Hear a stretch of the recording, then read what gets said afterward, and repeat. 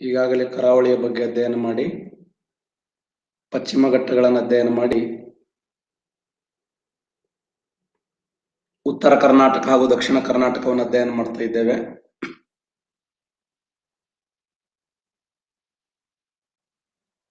ಇತಿಹಾಸ ಸಂಬಂಧಪಟ್ಟಂಗೆ 10 ಪ್ರಶ್ನೆಗಳು.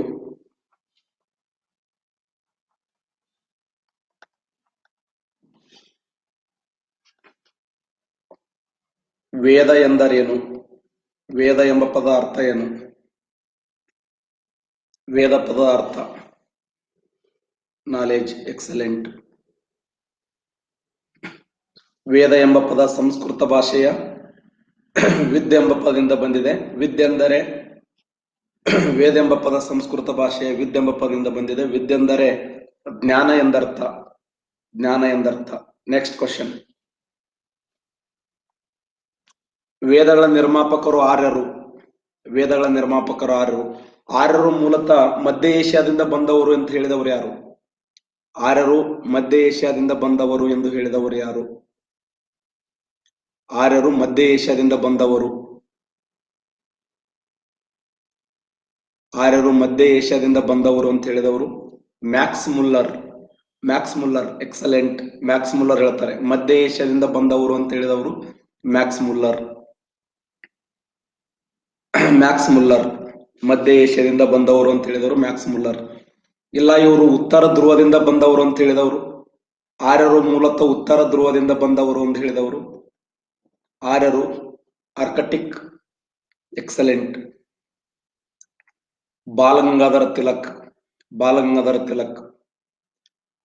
ಆರ್ಯರು ಮೂಲತಃ ಟಿಬೇಟ್ ದೇಶದವರು ಅಂತ ಹೇಳಿದವರು ಟಿಬೇಟ್. ಆರ್ಯರು ಮೂಲತಃ ಟಿಬೇಟ್ ದೇಶದಿಂದ ಬಂದವರು ಅಂತ ಹೇಳಿದವರು ಎಕ್ಸಲೆಂಟ್ ದಯಾನಂದ ಸರಸ್ವತಿ. ದಯಾನಂದ್ ಸರಸ್ವತಿ.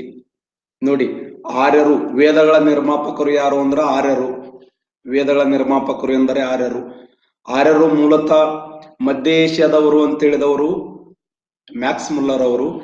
ಆರ್ಯರು ಉತ್ತರ ಧ್ರುವದಿಂದ ಬಂದವರು ಅಥವಾ ಆರ್ಕಟಿಕ್ ಧ್ರುವದಿಂದ ಬಂದವರು ಅಂತ ಹೇಳಿದವರು ಬಾಲಗಂಗಾಧರ ತಿಲಕರು. ಇಲ್ಲ, ಆರ್ಯರು ಮೂಲತಃ ಟಿಬೇಟ್ ದೇಶದವರು ಅಂತ ಹೇಳಿದವರು ದಯಾನಂದ್ ಸರಸ್ವತಿ. ದಯಾನಂದ್ ಸರಸ್ವತಿ ಅವರು. ಓಕೆ, ಆರ್ಯರು ಭಾರತೀಯರು ಅಂತ ಹೇಳಿದವರು. ಆರ್ಯರು ಭಾರತೀಯರು ಅಂತ ಹೇಳಿದವರು ಮೂಲತಃ ಭಾರತೀಯರು. ಎಕ್ಸಲೆಂಟ್. ಸ್ವಾಮಿ ವಿವೇಕಾನಂದರು ಹೇಳ್ತಾರೆ.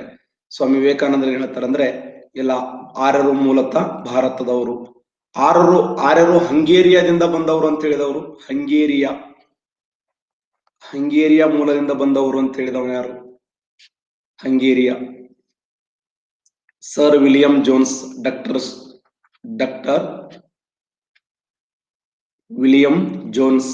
ಡಾಕ್ಟರ್ ವಿಲಿಯಂ ಜೋನ್ಸ್ ಅನ್ನುವಂತ ವ್ಯಕ್ತಿ ಹೇಳ್ತಾನೆ ಏನು ಅಂದ್ರೆ ಹಂಗೇರಿಯಾದಿಂದ ಬಂದವರು ಅಂತ.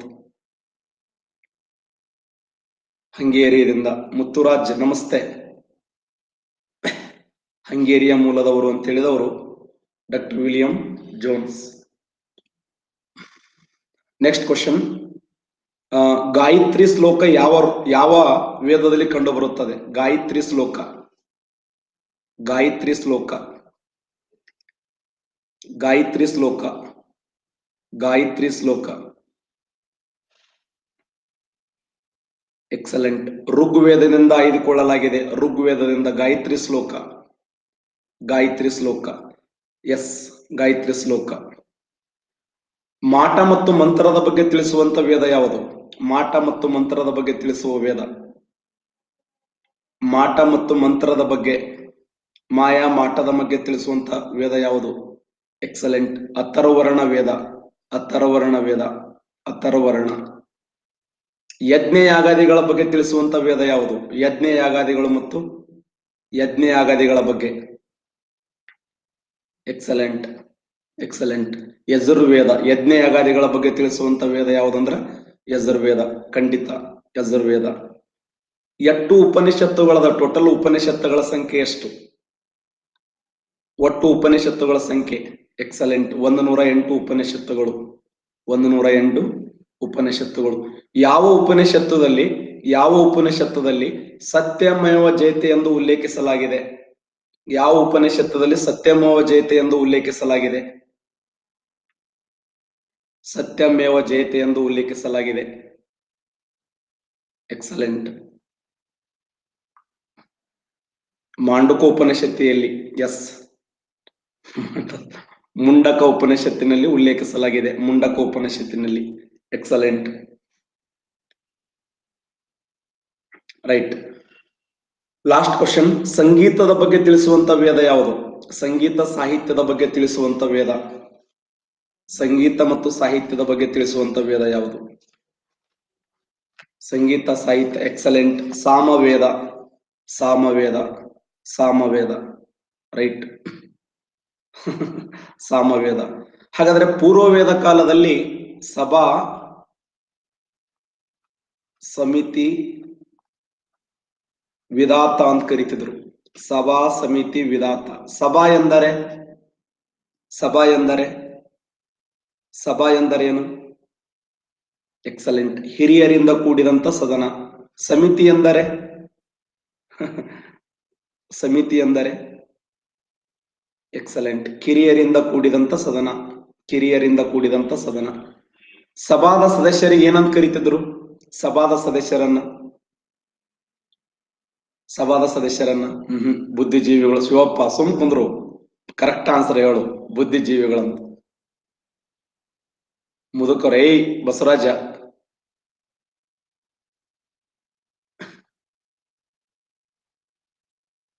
S, excellent. ಇವ್ರು ಒಂದ್ 5-6 ಜನ ಆನ್ಸರ್ ಕರೆಕ್ಟ್ ಹೇಳಿದ್ದಾರೆ. ಕುಲ್ಲಮ್ಮಲ್ಲ.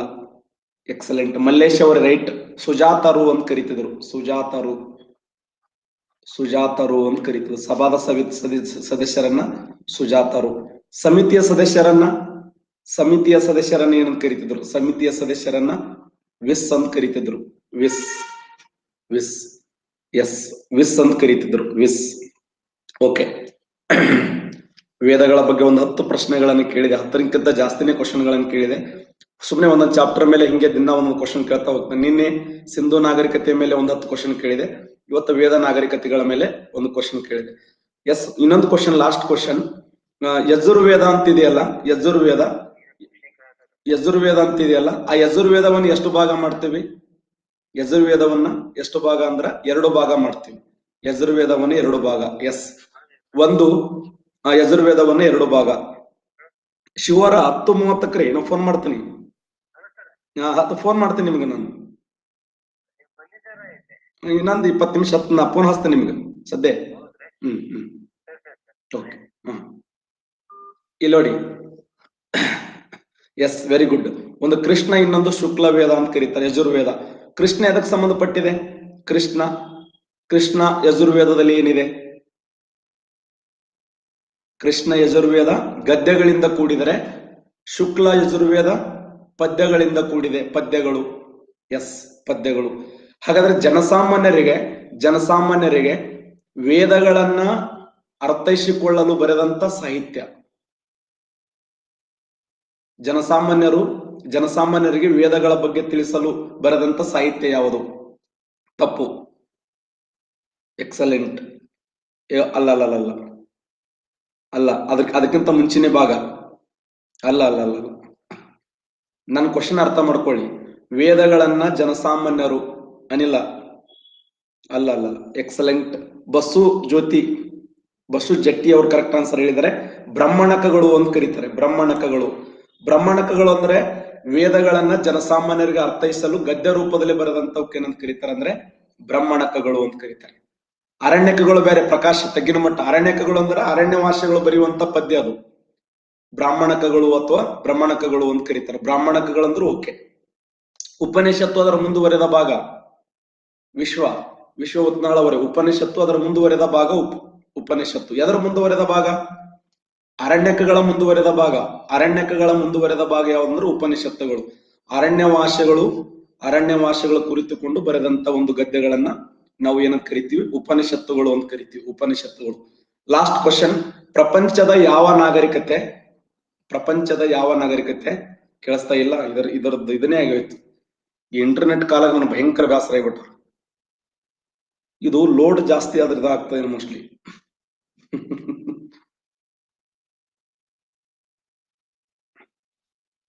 SMS ಮಾಡಬೇಡಿ, ಸುಮ್ ಕುಂದ್ರಿ, ಒಂದ್ ನಿಮಿಷ ಸುಮ್ ಕುಂದ್ರಿ. SMS ಮಾಡಬೇಡಿ, ಯಾರು SMS ಮಾಡಬೇಡಿ.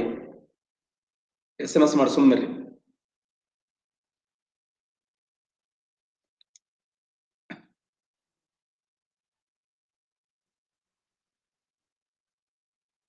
ಓಕೆ ಓಕೆ, ಸಮಾಧಾನ ಕುಂದ್ರಿ.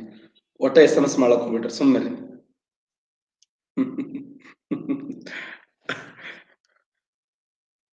ಲಾಸ್ಟ್ ಇನ್ನೊಂದು ಕ್ವಶನ್ ಕೇಳಿ ನಾನು ಮುಂದೆ ಹೋಗ್ಬಿಡ್ತೀನಿ. ಓಕೆ, ಪ್ರಪಂಚದಲ್ಲಿ ಯಾವ ನಾಗರಿಕತೆಯ ಮೇಲೆ ಒಬ್ಬ ಹೆಸರನ್ನು ಕೂಡ ಉಲ್ಲೇಖಿಸಲಾಗಿದೆ? ಒಬ್ಬ ಹೆಸರನ್ನು ಕೂಡ ಅದರ ಮೇಲೆ ಉಲ್ಲೇಖಿಸಿಲ್ಲ. ಯಾವ ನಾಗರಿಕತೆ? ಮೊಸೊಪೊಟೇಮಿಯಾ, ವೀರೇಶ್ ಹಿರೇಮಠ. ಎಸ್ ಎಸ್ ವೆಂಕಟೇಶ, ಸರಿಯಾದ ಉತ್ತರ ಸಿಂಧೂ ನಾಗರಿಕತೆ. ಸಿಂಧೂ ನಾಗರಿಕತೆ. Last question. ಗಾಯತ್ರಿ ಮಂತ್ರ ಯಾರ ಬಗ್ಗೆ ತಿಳಿಸ್ತದೆ? ಗಾಯತ್ರಿ ಮಂತ್ರ ಸಾವಿತ್ರಿ ಬಗ್ಗೆ ತಿಳಿಸುತ್ತದೆ. ಸಾವಿತ್ರಿ ಯಾರು? ಸೂರ್ಯನ ತಾಯಿ. ವಿಶ್ವಾಮಿತ್ರ, ವೆಂಕಟೇಶ ವಿಶ್ವಾಮಿತ್ರ, ಸಾವಿತ್ರಿ. ಗಾಯತ್ರಿ ಮಂತ್ರ ಯಾರ ಬಗ್ಗೆ ಹೇಳತ್ತಂದ್ರೆ ಸೂರ್ಯನ ತಾಯಿ. ಸೂರ್ಯದೇವನ ತಾಯಿ ಯಾರು ಅಂದ್ರ ಅದು ಗಾಯತ್ರಿ, ಸೂರ್ಯದೇವನ ತಾಯಿ. ಓಕೆ, ಇವತ್ತಿನ ಜಿಲ್ಲೆ ಯಾವುದು ಸ್ನೇಹಿತರೆ? ಬೀದರ್ ಜಿಲ್ಲೆ. ಒಟ್ಟ SMS ಮಾಡಿ, ಸುಮ್ ಕೇಳಿ, ಪಾಠ ಕೇಳಿ. ಬೀದರ್ ಜಿಲ್ಲೆ ಇಲ್ಲಿ ಇದೆ. ಇದು ಬೀದರ್ ಜಿಲ್ಲೆ ಇದೆ. ಬೀದರ್ ಜಿಲ್ಲೆ ಕಾಣಿಸ್ತಾ ಇದೆ ಅಲ್ಲಿ. ಅಲ್ಲಿ ನೋಡಿ, ಬೀದರ್ ಜಿಲ್ಲೆ ಬಹಳ ವಿಶೇಷವಾಗಿರುವಂತ ಜಿಲ್ಲೆ ಬೀದರ್.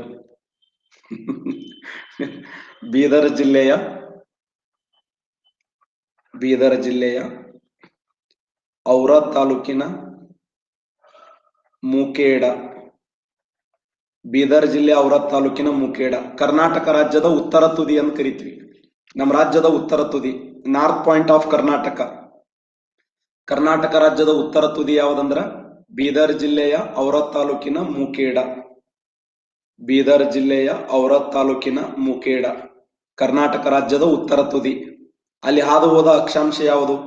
ಬೀದರ್ ಜಿಲ್ಲೆ ಔರಾ ತಾಲೂಕಿನ ಮುಖೇಡದಲ್ಲಿ ಹಾದು ಹೋದ ಅಕ್ಷಾಂಶ ಯಾವುದು? ನೇರವಾದ ಪ್ರಶ್ನೆ. 18.45 ಉತ್ತರ ಅಕ್ಷಾಂಶ. ಬೀದರ್ ಜಿಲ್ಲೆಯ ಔರಾ ತಾಲೂಕಿನ ಮುಖೇಡದಲ್ಲಿ ಹಾದು ಹೋದ ಅಕ್ಷಾಂಶ 18.45 ಉತ್ತರ ಅಕ್ಷಾಂಶ. ಎಕ್ಸಲೆಂಟ್.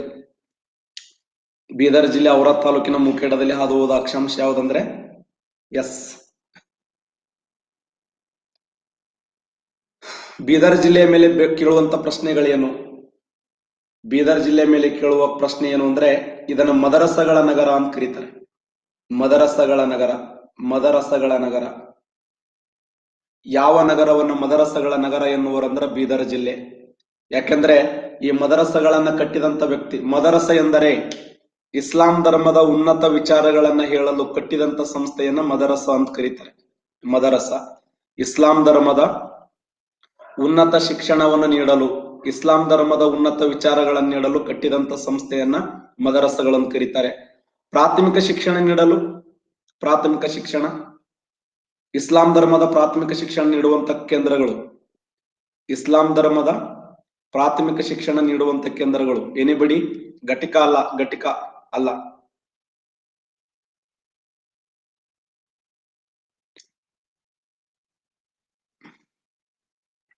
ದರ್ಗಾ ಅಂತ ನೋಡಲ್ಲ.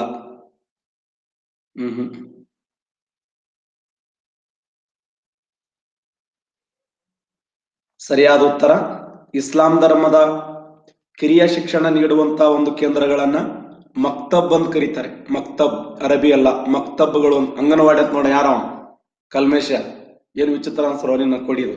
ಅಂಗನವಾಡಿ ಅಲ್ಲೋ, ಮಕ್ತಬ್. Rukmini, S right answer. Rukmini ಅವ್ರು ಕರೆಕ್ಟ್ ಆನ್ಸರ್ ಹೇಳಿದ್ದಾರೆ. ಮಕ್ತಬ್ಗಳು ಅಂತ ಕರೀತಾರೆ.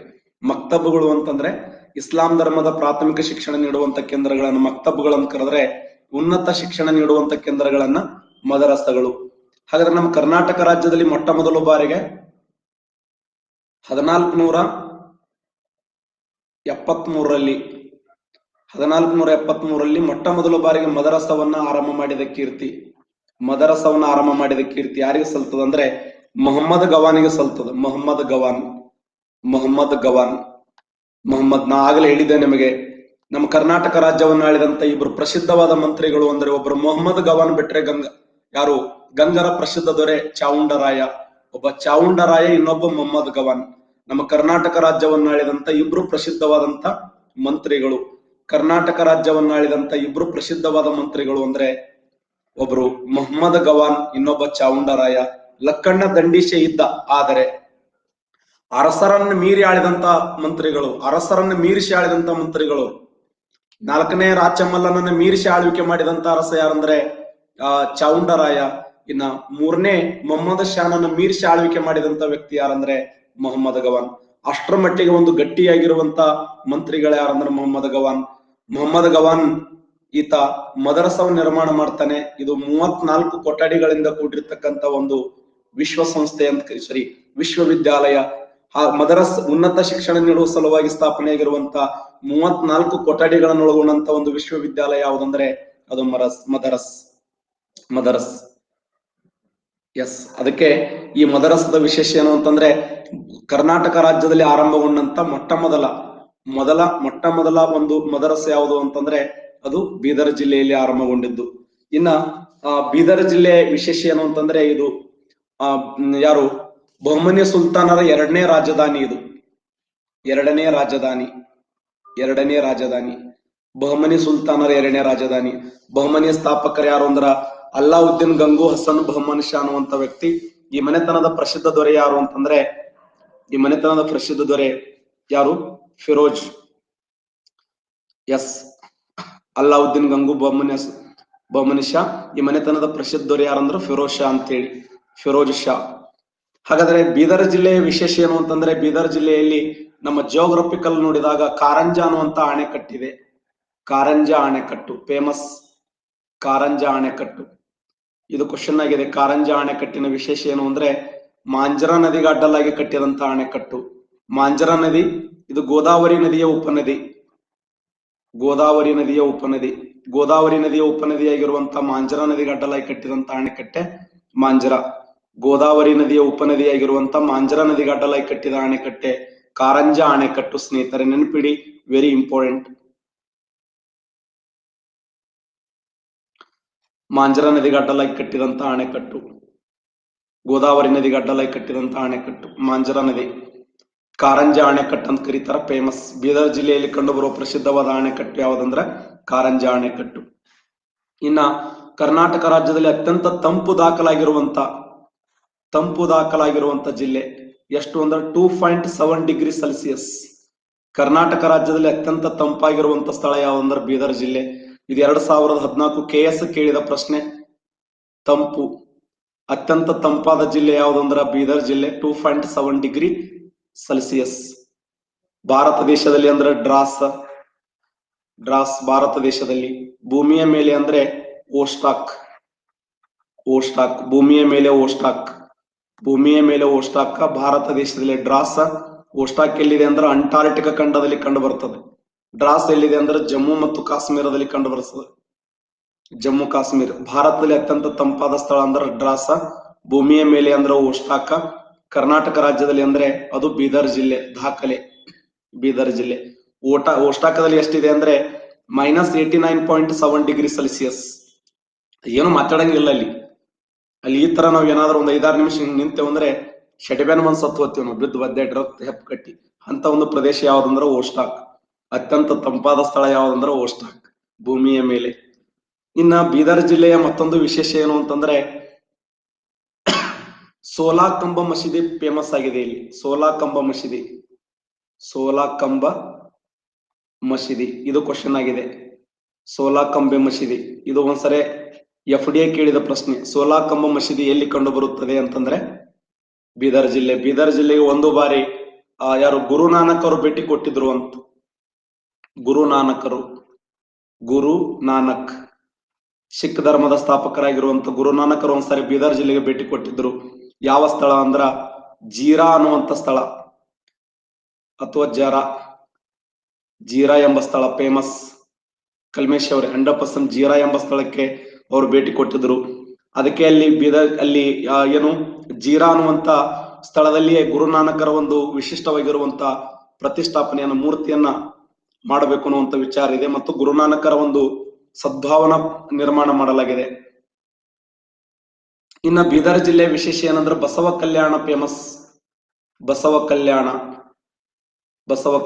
ಇದರ ಮೇಲೆ ಕ್ವಶನ್ ಆಗಿದೆ. ಬಸವ ಕಲ್ಯಾಣ, ಬೀದರ್ ಜಿಲ್ಲೆಯ ಬಸವ ಕಲ್ಯಾಣದ ವಿಶೇಷ ಏನು ಅಂದ್ರೆ, ಇದು ಬಸವ ಕಲ್ಯಾಣ ಯಾರ ರಾಜಧಾನಿ ಅಂದ್ರೆ ಕಲ್ಯಾಣಿ ಚಾಲುಕ್ಯರ ರಾಜಧಾನಿ. ಕಲ್ಯಾಣಿ ಚಾಲುಕ್ಯರ ಸ್ಥಾಪಕ ಯಾರು ಅಂದ್ರೆ ಇಮ್ಮಡಿ ತೈಲಪ್ಪ. ಈ ಮನೆತನದ ಪ್ರಸಿದ್ಧದವರು ಯಾರಂದ್ರೆ ಆರನೇ ವಿಕ್ರಮಾದಿತ್ಯ. ಬಸವ ಕಲ್ಯಾಣ ಫೇಮಸ್. ಬಸವ ಕಲ್ಯಾಣ ಆರನೇ ವಿಕ್ರಮಾದಿತ್ಯನ ರಾಜಧಾನಿ.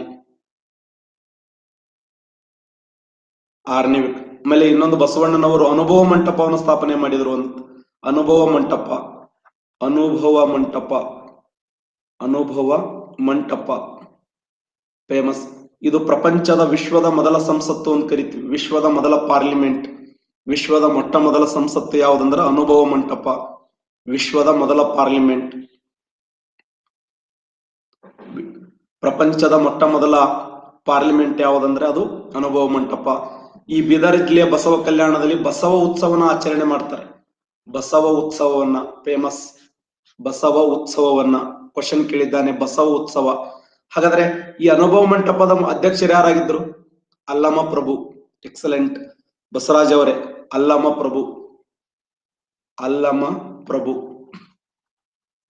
ಪ್ರಭು ಅವರು ಇದರ ಅಧ್ಯಕ್ಷರಾಗಿದ್ರು ಅಂತ. ಅಲ್ಲಮ ಪ್ರಭು ಅನುಭವ ಮಂಟಪದ ಅಧ್ಯಕ್ಷರಾಗಿ ಕೆಲಸ ಮಾಡಿದವರು ಯಾರಂದ್ರೆ ಅಲ್ಲಮ ಪ್ರಭು. ಅನುಭವ ಮಂಟಪದ ಅಧ್ಯಕ್ಷರಾಗಿ ಕೆಲಸ ಮಾಡಿದಂತ ವ್ಯಕ್ತಿಗಳು. ಆಮೇಲೆ ಇಲ್ಲಿ ಮೀನುಗಾರಿಕಾ ವಿಶ್ವವಿದ್ಯಾಲಯ ಇದೆ. ಬೀದರ್ ಜಿಲ್ಲೆಯಲ್ಲಿ ಮೀನುಗಾರಿಕಾ ವಿಶ್ವವಿದ್ಯಾಲಯ ಫೇಮಸ್. ಮೀನುಗಾರಿಕಾ ವಿಶ್ವವಿದ್ಯಾಲಯ ಇದೆ. ಅಷ್ಟೇ ಅಲ್ಲದೆ ಪಶು ವಿಶ್ವವಿದ್ಯಾಲಯವಿದೆ. ಪಶು ವಿಶ್ವವಿದ್ಯಾಲಯ ಕರ್ನಾಟಕ ರಾಜ್ಯದಲ್ಲಿ ಪಶು ವಿಶ್ವವಿದ್ಯಾಲಯ ಹೊಂದಿರುವಂತ ಏಕೈಕ ಸ್ಥಳ ಯಾವುದು ಅಂದ್ರೆ ಅದು ಬೀದರ್ ಜಿಲ್ಲೆಯಲ್ಲಿ ಕಂಡು ಬರ್ತದೆ. ಪಶು ವಿಶ್ವವಿದ್ಯಾಲಯ ಯಾವ ಸಮಿತಿಯ ಪ್ರಕಾರ ಇದು ಪಶು ವಿಶ್ವವಿದ್ಯಾಲಯ ಸ್ಥಾಪನೆ ಆಯ್ತಂತ ಒಂದ್ಸಾರಿ ಕ್ವಶನ್ ಕೇಳಿದ್ದಾರೆ. ಡಾಕ್ಟರ್ DM ನಂಜುಂಡಪ್ಪ ಸಮಿತಿಯ ಪ್ರಕಾರ. ನಂಜುಂಡಪ್ಪ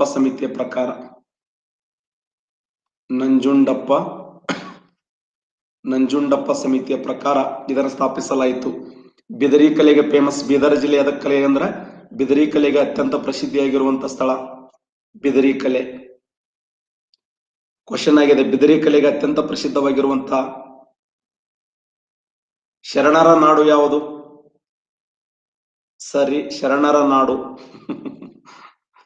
ಶರಣರ ನಾಡು ಯಾವುದು?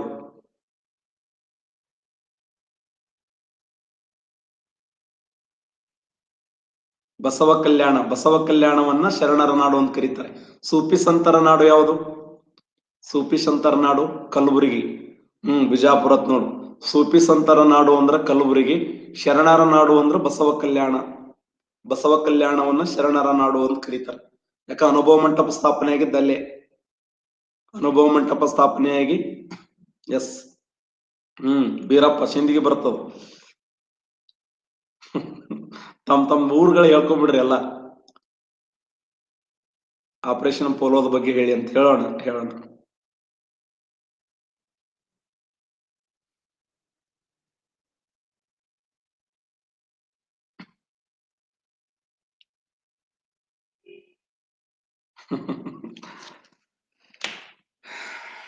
ಬೀದರ್ ಜಿಲ್ಲೆ ಬಗ್ಗೆ ಅಧ್ಯಯನ ಮಾಡಿದೆವು. ಹೈದರಾಬಾದ್ ಕರ್ನಾಟಕದ 6 ಜಿಲ್ಲೆಗಳಲ್ಲಿ ಇದು ಕೂಡ ಒಂದು. ಇದನ್ನು ಕಲ್ಯಾಣ ಕರ್ನಾಟಕ ಅಂತ ಕರೀತಾರೆ. ಕಲ್ಯಾಣ ಕರ್ನಾಟಕ. ಹೈದರಾಬಾದ್ ಕರ್ನಾಟಕ ಅಂತ ಕರಿಬಾರದು, ಕಲ್ಯಾಣ ಕರ್ನಾಟಕ. ಒಂದು ವಿಶೇಷವಾದಂತ ಭಾಷೆನೂ ಕೂಡ ವಿಶೇಷ. ಮಾಡಮ್ಮಿ, ನೋಡಮ್ಮಿ, ಹೋಗಮ್ಮಿ, ಅವ್ರು ಬಂದ್ರ ಇವ್ರು ಬಂದ್ರ, ಒಂದು ವಿಶೇಷವಾಗಿರುವಂತ ಭಾಷೆ ಇದು. ಕಲ್ಯಾಣ ಕರ್ನಾಟಕದಲ್ಲಿ 6 ಜಿಲ್ಲೆಗಳದಾವೆ. 6 ಜಿಲ್ಲೆಗಳು. ಮಳೆ ಹೊಂಟದ ಅನ್ನೋದ್ರೆ ಎಲ್ಲರೂ ಬಹಳ ಸಾಮಾನ್ಯವಾಗಿ ಮಳೆ ಹೊಂಟದ ಅಂತಾರೆ. ಹೈಯೆಸ್ಟ್ ಸ್ಪೋಕನ್ ಲ್ಯಾಂಗ್ವೇಜ್ ಏನು ವಿಜಯ್? ಅದು ಸ್ಪೋಕನ್ ಲ್ಯಾಂಗ್ವೇಜ್ ಅಂದ್ರೆ ಏನು?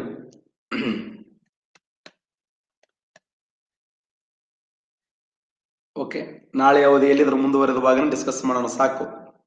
ಎಲ್ಲರಿಗೆ ಮಕರ ಸಂಕ್ರಾಂತಿ ಹಬ್ಬದ ಶುಭಾಶಯಗಳು. ಶುಭಾಶಯಗಳು. ನಾಳೆ ಹೇಳ್ತೇನೆ, ನಾಳೆ.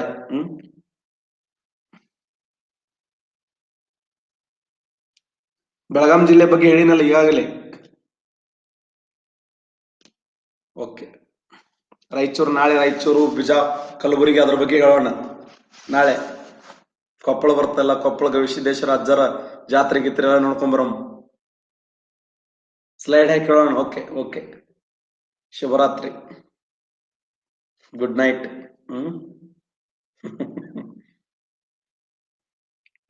ಸಮಸ್ತ ಎಲ್ಲರಿಗೆ ಮಕರ ಸಂಕ್ರಾಂತಿ ಹಬ್ಬದ ಶುಭಾಶಯಗಳು. ಒಳ್ಳೇದಾಗಲಿ ಎಲ್ಲರಿಗೂ, ಚೆನ್ನಾಗಿ ಓದ್ರಿ, ಟೈಮ್ ವೇಸ್ಟ್ ಮಾಡಬೇಡಿ. Okay okay okay okay okay okay, ಶುಭರಾತ್ರಿ, ಗುಡ್ ನೈಟ್. ಆ ಗೊಂಬಿ ಚಿತ್ರ ಕಳ್ಸೋರು ಯಾರದು? ಗೊಂಬಿ ಚಿತ್ರ ಕಳಿಸಿ ಒಟ್ಟು ನಗಿಸ್ತಾರ ನಮ್ಗೆ.